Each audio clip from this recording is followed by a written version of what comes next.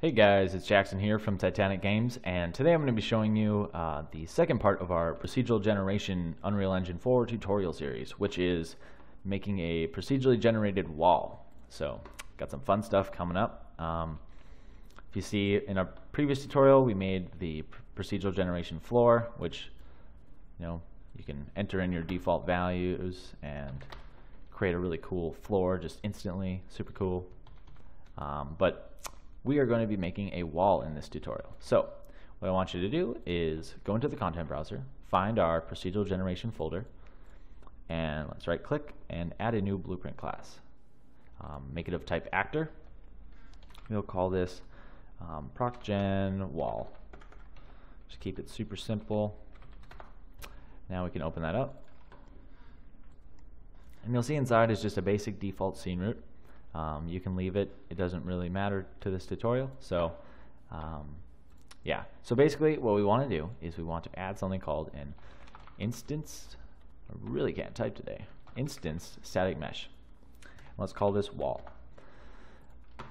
Now what we want to do is take the wall, go into the details panel under static mesh, and we want to select our wall mesh. So just type wall, and I do have the starter content enabled, so I have a bunch of different walls that I can choose from here. But I'm going to go with the wall 400 by 300. So I'm going to add that. And you'll notice that it doesn't show up here right away.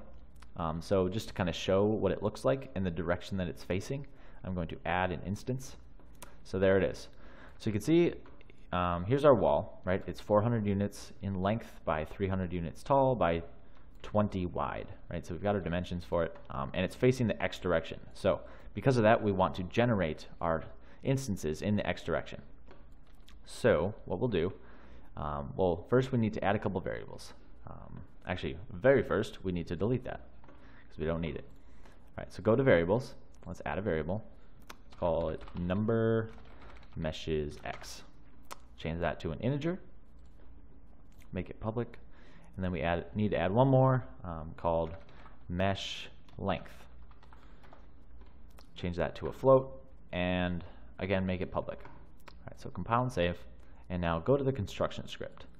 So in the previous tutorial, we used for loops to do our procedural generation, and we're going to do the same thing here. So basically, just drag off, type for loop, and here it is. So you'll see it has first index, last index. And basically what it does is it says, for all of the indexes that we have, do something with it, right? Or do something to each index. So we're going to use our number of meshes, X, as the number of, or as our index, right? And this is a zero based like number scale. So by default, this value will be 0, but I'm just going to enter it in here so you can see. And now similarly, we need to convert whatever our number of meshes is to a 0 based number scale as well. So I'm going to drag off here, and to do this, just subtract 1, right? And just like that, super easy. And so plug that return value into the last index, and you're good to go. Now all we need to do now is we need to drag our wall in, and we need to add instance. There we go. And then hook up the loop body. So just like that. And now you'll notice that we have an instance transform here, right? So what it's wanting us to do is define where we want to place each of our instances. So to do this, we'll drag off and say make transform. And now we're only concerned with the location right now. So I'll just drag off of location and say make vector. And just like in the last video, we're going to take the index number from here, and we're going to multiply it by our dimensions, basically. So drag off of index, say times int times float, and we'll plug the return value into our x, right? Because we are generating them in the x direction, so we want to place them, each one farther along in the x direction. So for the in value here, we want to drag our mesh length and just attach it. And really that's all the setup that we need. So you can see number of meshes X, going into the for loop, going through, making our transform, and then adding an instance. So the last thing we need to do is give these some default values. So number of meshes X, let's just say 1. And then mesh length, if you remember, right, with my wall, it's a 400 by 300, so its length is 400 units. But if yours doesn't, say you might have a different mesh, so if you just find your mesh in the content browser, you can open it, and up here it says approx size, and you can see its dimensions here. So here's the X, the Y, and the Z. So just find the correct value, and then you can plug it in to the mesh length. All right, so mesh length, we're using 400. Compile, save. And now if you look in the viewport, you can see we have one mesh generated, right? So now I'm going to delete this wall.